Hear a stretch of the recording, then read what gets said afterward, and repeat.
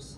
Ano yung isang paraan ng pagpapatakbo ni Streisand and Groban sa career nila that you think Filipino artists could learn?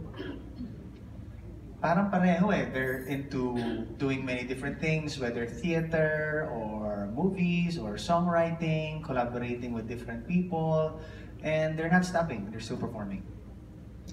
I think in the end, malaki rin yung nagagawa ng isang magaling na manager.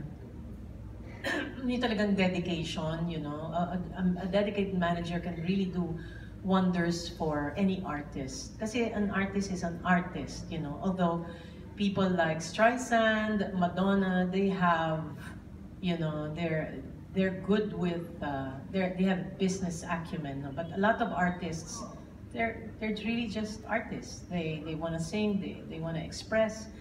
So malaki. It's a big deal, and their connections are very important. Especially if you know somebody from here, if you want to make it abroad, it's the connections. But real talent will always make it.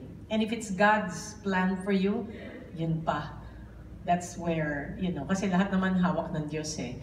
But, you know, just like in the Bible, because I read a lot of, you know, every day I read the Bible, and it says, ang isang masipag ay yayaman, ang isang tamad na tao ay maghihirap.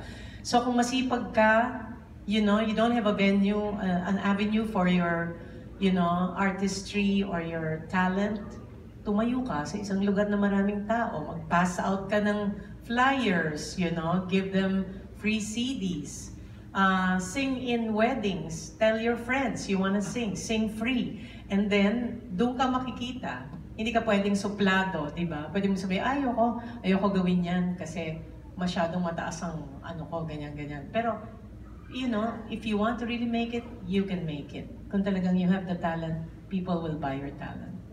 Thank you. Okay, I know that both our artists have appointments. So I guess at this point, if you want to do any picture taking or one-on-ones,